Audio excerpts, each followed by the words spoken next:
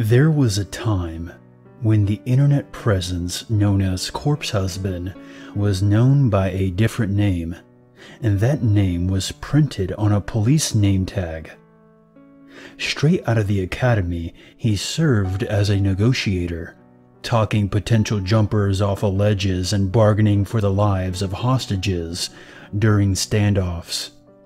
Everyone on the force agreed that he had a tone in his voice that immediately calmed yet intimidated those around him, which made him perfect for the job. In hindsight, none of his fellow officers could recall a single instance of him being shaken, upset, or anything other than perfectly composed. One night after a long shift, he departed his precinct on foot and headed to the subway. Upon reaching the platform, he took a seat on a stone bench and leaned his head back against the wall, watching his breath escape into the cold night air, and closed his eyes.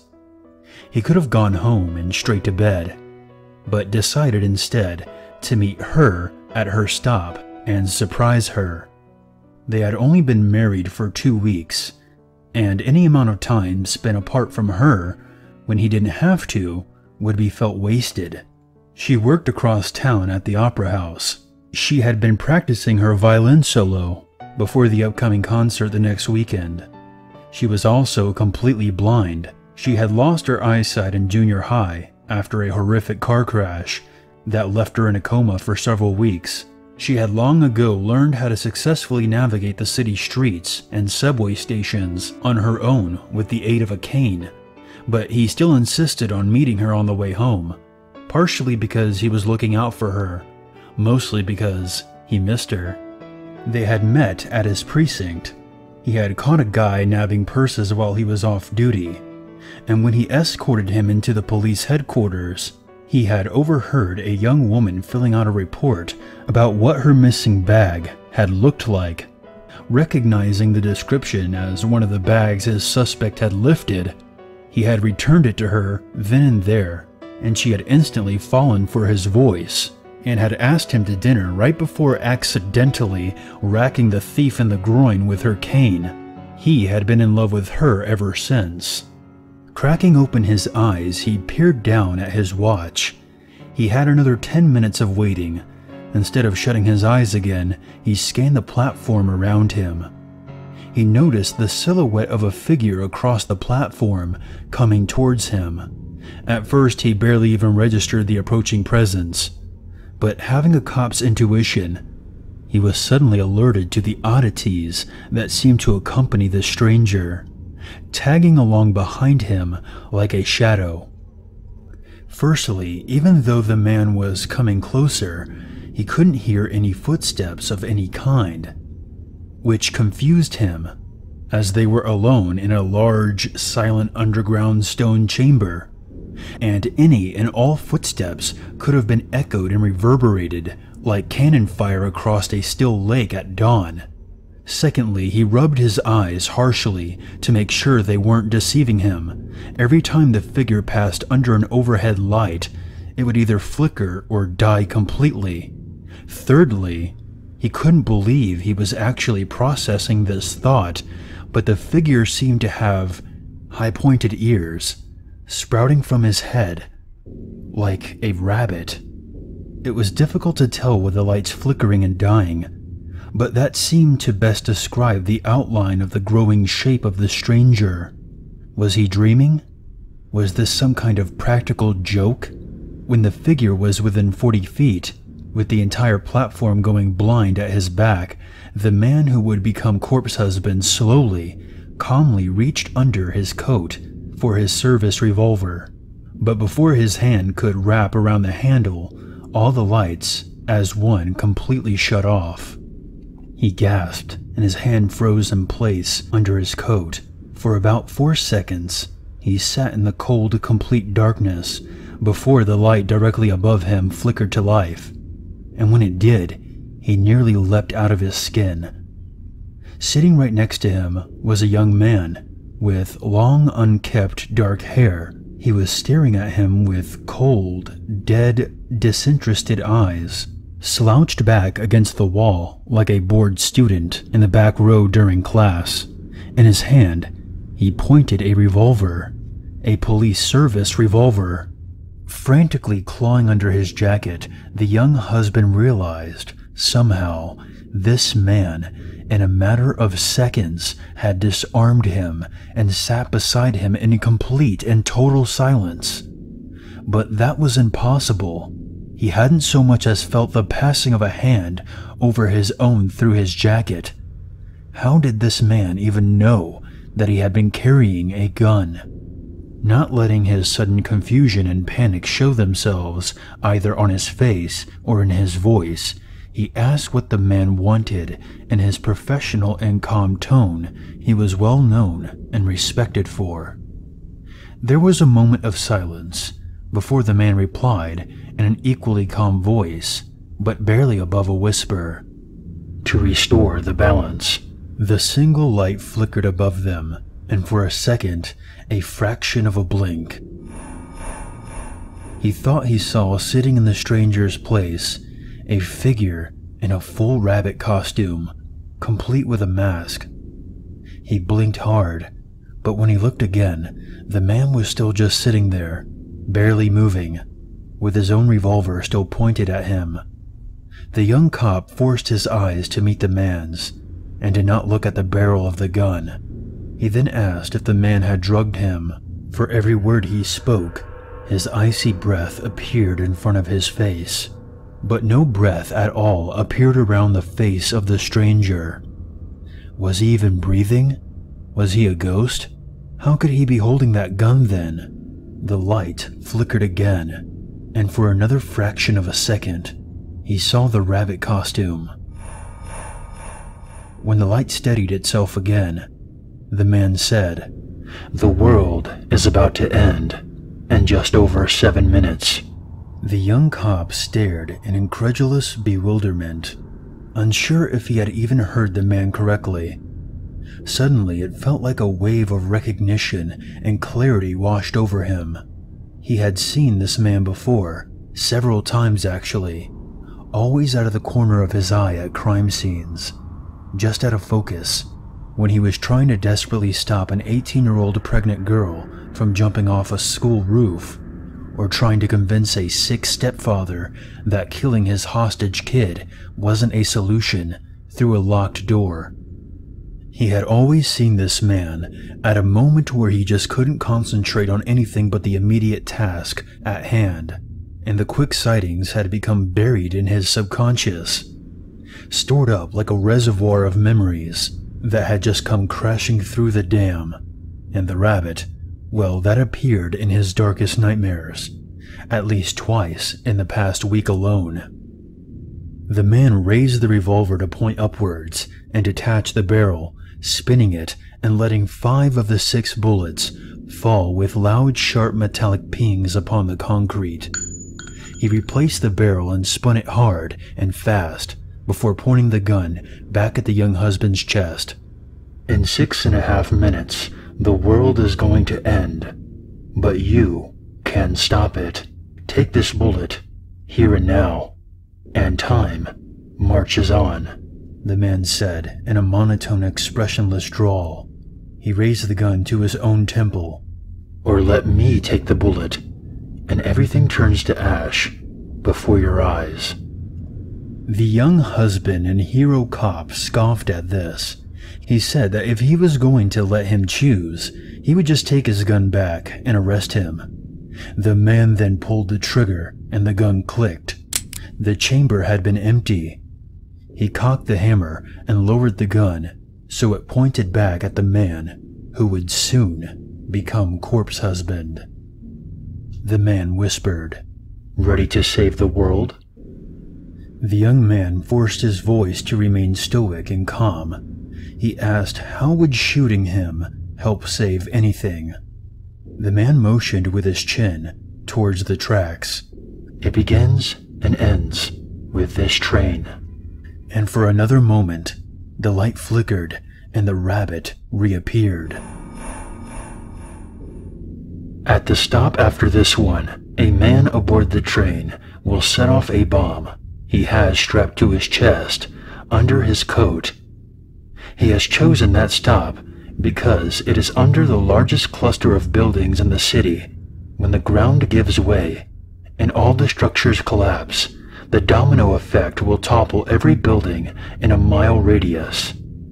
Thousands will die, and when your government chooses to retaliate by firing a nuclear weapon at the country responsible, well, then the domino effect continues in a different manner. The young cop stared at him in absolute shock and horror, both at the words he spoke and how calmly he had spoken them, and questioned how could he possibly know that. Because I am the one with the ability to alter the chain of events. I restore the balance if an opportunity is taken. If balance is not restored, I cease to be just like everything else. The young cop called bullshit and asked again how could his death here on this bench prevent this man from setting off the bomb. The train will pull in just over 3 minutes' time. When it does, the conductor will notice your body and the blood and call the cops, stalling the train, breaking the chain of events. The police will come and the man will panic at the delay and be apprehended. He won't set off the bomb here because the collateral damage wouldn't be nearly as severe. The young cop replied by asking why couldn't he just arrest this man once the train had stopped. Because I have your gun, the man replied. The husband then shouted at him to give him back his gun, his voice finally cracking, letting his frustration and fear overpower his usual calm tone. He lunged for the gun, but the man pulled the trigger and the gun clicked again. Another empty round. The lights flickered again. And suddenly the man was gone. He was no longer on the bench next to him. Frantically, the young man searched up and down the platform as best as he could in the flickering light storm, trying to locate him. And then he spotted him. Or rather, the rabbit, standing with his back on the exact edge of the concrete, ready to fall backwards onto the train tracks. In another flicker of lights, the dark-haired man was back, the gun under his chin. My turn. Another pull of the trigger. Another click. The young cop charged towards him, but stopped short when the revolver was once again leveled right at his chest.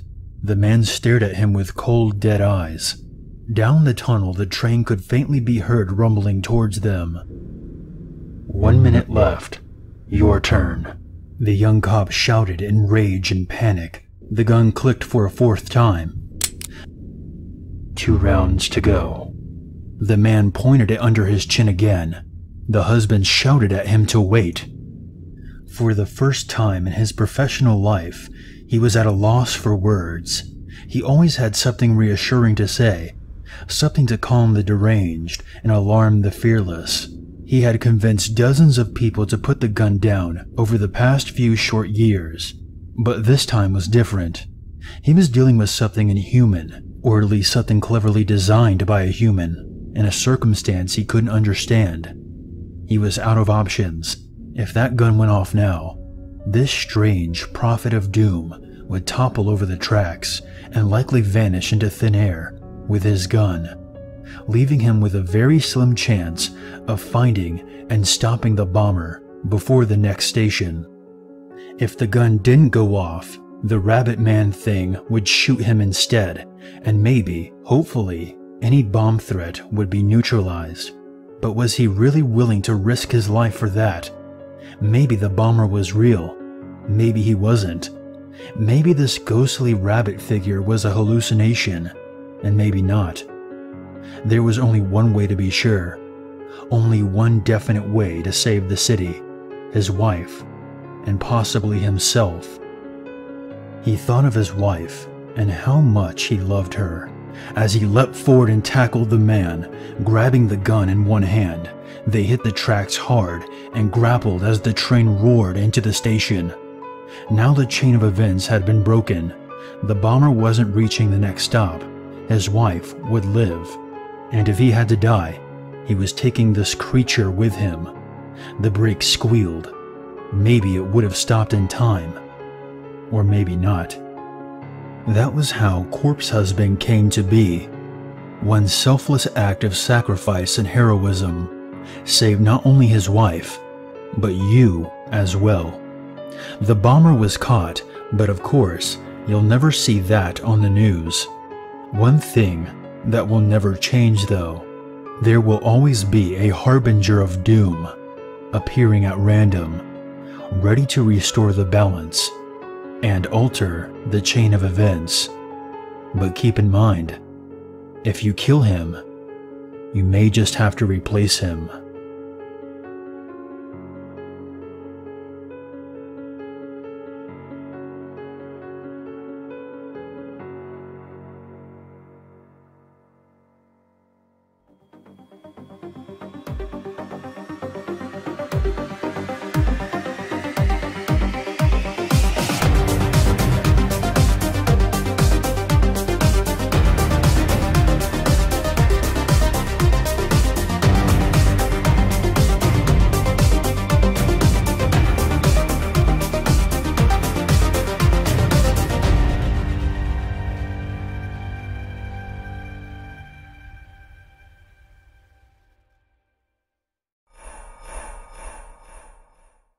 And closed his eyes. He could have gone home and straight to bed, but decided instead to meet her at her stop and surprise her. They had only been married for 2 weeks, and any amount of time spent apart from her when he didn't have to would be felt wasted.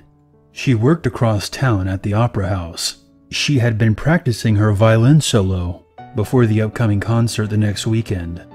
She was also completely blind. She had lost her eyesight in junior high after a horrific car crash that left her in a coma for several weeks.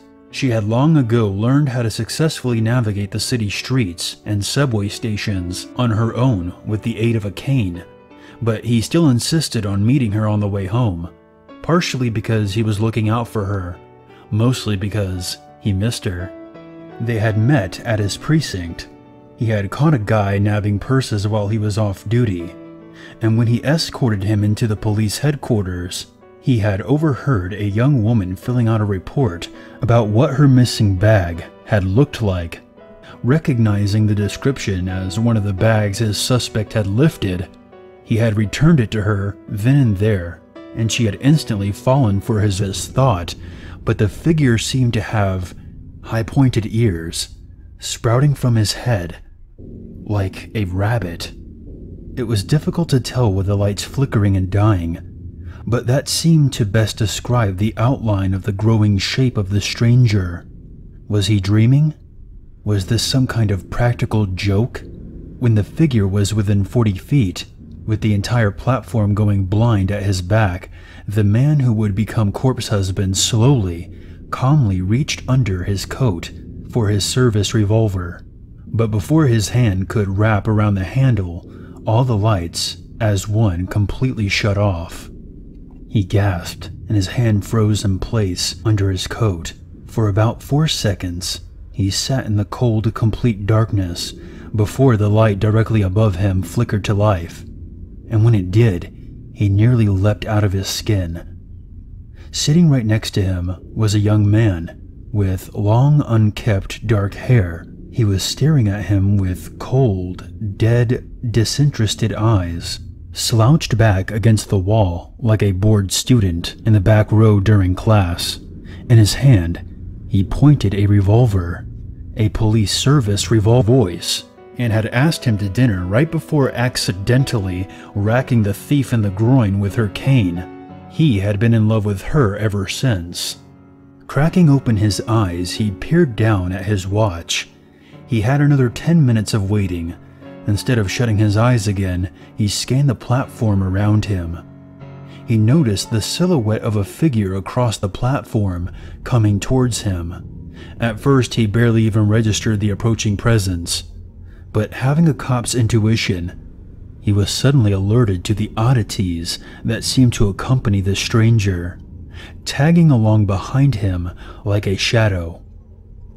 Firstly, even though the man was coming closer, he couldn't hear any footsteps of any kind, which confused him, as they were alone in a large, silent underground stone chamber, and any and all footsteps could have been echoed and reverberated like cannon fire across a still lake at dawn. Secondly, he rubbed his eyes harshly to make sure they weren't deceiving him. Every time the figure passed under an overhead light, it would either flicker or die completely. Thirdly, he couldn't believe he was actually processing over. Frantically clawing under his jacket, the young husband realized, somehow, this man, in a matter of seconds, had disarmed him and sat beside him in complete and total silence. But that was impossible. He hadn't so much as felt the passing of a hand over his own through his jacket. How did this man even know that he had been carrying a gun? Not letting his sudden confusion and panic show themselves either on his face or in his voice, he asked what the man wanted in his professional and calm tone he was well known and respected for. There was a moment of silence before the man replied in an equally calm voice, but barely above a whisper. "To restore the balance." The single light flickered above them, and for a second, a fraction of a blink, he thought he saw sitting in the stranger's place a figure in a full rabbit costume, complete with a mask. He blinked hard, but when he looked again, the man was still just sitting there, barely moving, with his own revolver still pointed at him.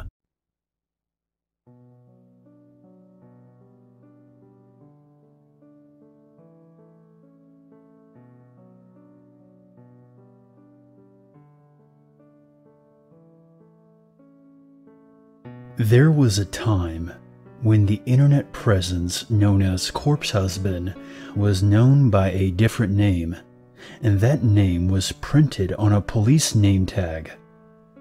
Straight out of the academy, he served as a negotiator, talking potential jumpers off of ledges and bargaining for the lives of hostages during standoffs.